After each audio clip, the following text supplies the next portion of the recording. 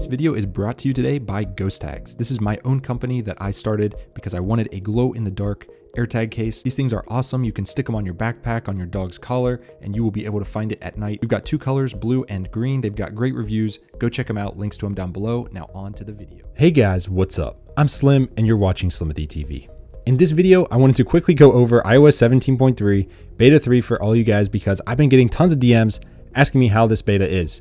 After the last absolute disaster that Apple sent out beta 2, it was just horrible. It was bricking people's phones randomly. I didn't even download that one. I just stayed away from it completely. Beta 3 has been great. I haven't had any issues with regards to, boot loops or crashing or anything. Here is the build number in case you're curious. This means it ends with an A, so it's coming out soon to the public. Give it another week or two and you guys will get this. If you're not on the beta train at all, you'll be seeing this pop up soon. It's pretty solid. There's not really any new features that are groundbreaking. That's why I haven't been doing videos on these guys, because I don't want to waste your time. I know there's all those other big YouTubers. They make videos on every single update, but there's nothing new. So why? They just want the ad revenue. I get it. They got to make a buck. Luckily for me, this is not my full-time job, so I don't have to worry about that. There's nothing new in this that you guys are going to care about, at least in this beta. However, 17.3 is going to be a big update for the average user simply because of the stolen device protection, which I recommend everyone turn on once they get the update. That's going to solve almost all of the issues with, people stealing phones from bars and trying to reset Apple IDs. It's just going to make it almost impossible to do that. However, it is going to make things harder if you're like at the Apple store and you're trying to reset your password there. You might have to wait like an hour, and that's kind of not good because that is one of the features. It's like a cooldown feature. It makes you wait an hour to make changes if you're not at home or work or a known location. But regardless, this video is more for the people that are like, hey, I'm on beta 1. Should I update to beta 3? I'm afraid it's going to brick my phone.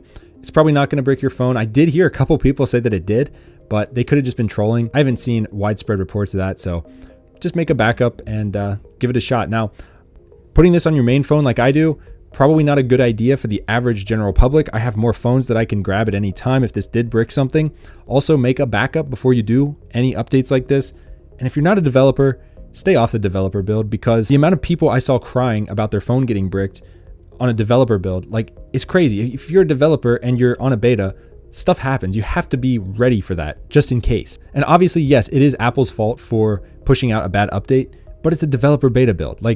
Things happen, and that's a risk you have to take when you sign that agreement that says that you understand that this is a developer beta, could have bugs, blah, blah, blah. People just got too comfortable with there not being bugs, and well, that was a big one last week. There's not a ton to talk about with this one. I just wanted to let you guys know that I haven't had any issues. Everything's pretty smooth. Battery life has been great, on par, if not a little better than 17.2.1. If you want to hop on the beta train, go for it, but this is going to be coming out to the public in 1 to 2 weeks. If you really want the beta right now, hop on the public beta train, not the developer one, just so that stuff like last week or whenever that was doesn't happen to you. That's it. That's the update. I will let you guys know once 17.4 comes out pretty soon.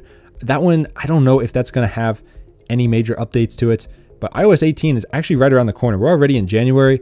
Apple is heavy into building iOS 18 right now as we speak. Of course, once that drops in the summer, we're going to have tons of videos going over that, so you don't want to miss those. So make sure you keep it locked to the channel, and I will see you guys in the next one. Thumbs up, subscribe, peace.